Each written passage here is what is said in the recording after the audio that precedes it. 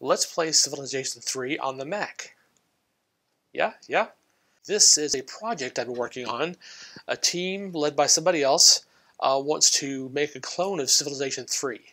And this is actually running on the Mac right now. It'll run on Windows, Mac, or Linux. And it's using Civ3 game assets, so you have to own the game to run this right now. Let's load a game here. And here's where we are. So this is where we are on the first release. Let me get rid of these grid lines. So we can draw a map, we can scroll around, we can zoom. We can wrap the map, we just haven't because it's easier to get in and test some of these things out.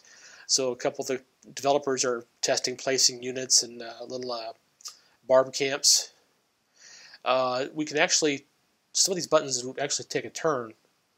I can hit W, and if you watch down here, the settler, it'll change. Oh, it's centers now. That's new. I didn't notice that. A little highlight of who's selected.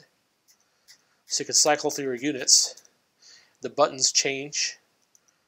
Can we build a city? It doesn't actually build a city yet, but... Oh, it does.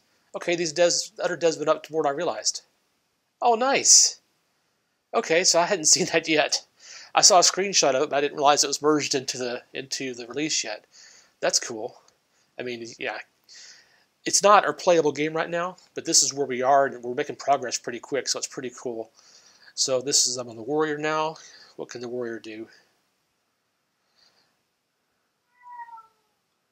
I just passed all the turns. Okay, I can end the turn, and it makes you wait. It doesn't do anything. It just waits and then starts a new turn.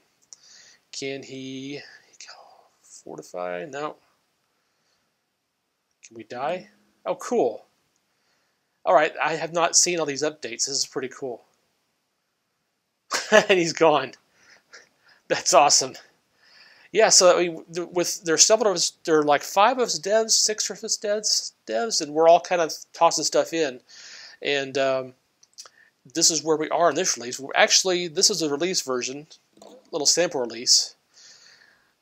This, come on, exit. This version is the current development head.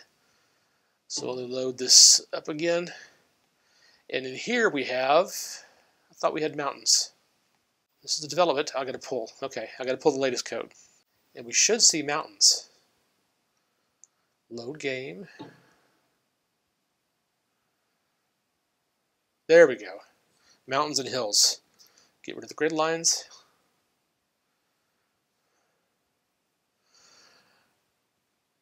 And there we go. The terrain is actually kind of tricky to lay out for reasons I won't go into it here, but it is a bit of an accomplishment to get all these tiles laid out and the mountains on there.